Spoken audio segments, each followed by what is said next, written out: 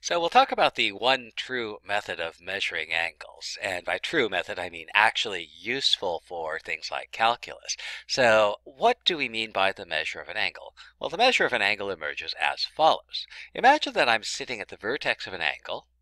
So here I have an angle, and I'm going to place my observer at the vertex, and I'm going to have them facing along one leg of the angle. So they are facing, for example, this way.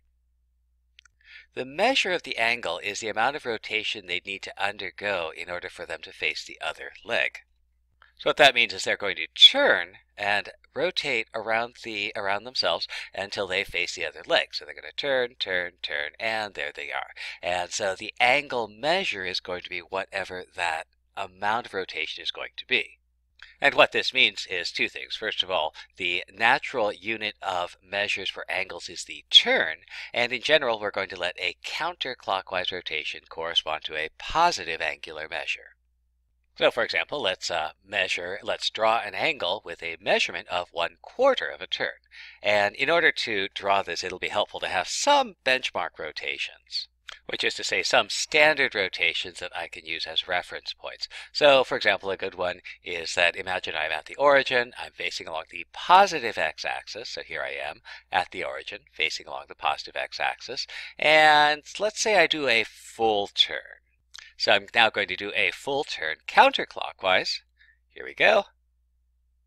And at the end of that, the thing to notice is that I am back facing the same direction I was before. So now I'm going to try to do a half turn, and I'll do my half turn, and I end up facing along the negative x-axis. So now we're ready to do our quarter turn. Our full turn took us all the way around facing the same way. Our half turn took us halfway around to facing the opposite direction. And now I'm going to do a quarter turn, so that's going to take me from here, quarter turn counterclockwise, takes me to here, and there's my angle. It is going to look something like that. Now the turn is actually too big a unit of measure to be convenient. We'll always be dealing with fractions. So a much more natural way to measure angles is to use radians. Now, you have probably been introduced to this measure of angle called a degree, and by far the least natural way to measure angles, and the absolute worst possible way to measure angles, is to use degrees. We don't ever want to use degrees outside of, well, really the time that you got introduced to using degrees. In everything else, you really want to use radians. And much of the reason for using radians is that if you use radians, the calculus of trigonometric functions is far, far, far, far easier than if you use degrees. So radian measures work as follows. Suppose I have a circle with a radius equal to 1. So here's my circle with radius 1. I need a name for a circle with a radius of 1, so we'll call this the unit circle. And what I'm going to do is I'm going to walk along the circle some distance theta. And so, for example, I might take a walk along the circle. Maybe it'll look something like that. And the idea here is that the person who's watching me from the center of the circle will have seen me, and if they're tracking me, what will have happened is they will have turned through some angle, and that angle is going to be this angle theta. And so as I walk along the circle, the person who's watching me undergoes a rotation through an angle of theta. So, for example, let's consider the problem. We want to draw an angle with a measure of pi over 3 radians. As before, it's useful to have a few benchmarks to get a handle on what these angles look like. So the first thing we notice is that if I walk all the way around the circle, so there's my walk, I end up there. If I walk all the way around the circle, I'll have gone a distance equal to the circumference of the circle, and that's going to be a distance of 2 pi radians. Well, I don't want to go 2 pi radians, so let's consider another possibility.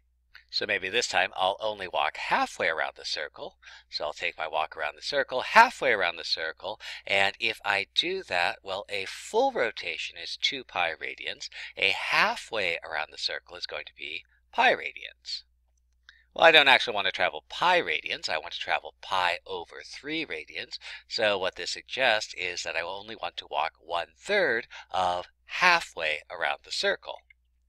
So here I've gone a little bit too far. This is halfway around the circle. I only want to go 1/3 of that distance. So let's back up a little bit. We'll back up, and there we are. So we back up to about that point, and there's our angle with a measure of pi/3 radians. Well, let's try one more. We'll sketch an angle with a measure of 5pi/6. So the natural unit of angular measure is the turn, so it's probably easiest to think about what fraction of a turn we get for 5pi/6. So remember, a full turn once around the circle is equal to the circumference of a circle of radius 1. That's 2 pi. So I can start by writing down 1 turn is equal to 2 pi radians, and to get pi by itself, I'll divide both sides by 2. That means half a turn is pi radians, and I actually want 5pi/6 radians, so I'll multiply both sides by 5pi/6, and that tells me that 5pi/6 is going to be 5/6 of half a turn. So let's see how I might draw that out. So what I might do is I might take so here's my unit circle, here's my pointer, and I'm going to take a walk along the circle. And it's easiest for human beings if we think about this as going to a certain place. If I go halfway around the circle, that's going to place me there. I don't want to go that far. I don't want to do a half turn. I want to do 5/6 of a half turn. So let's go not quite halfway around, but 5/6 of halfway around. And that looks something about like that. And so there's my angle that I'm going to form, which is this angle right here in the center.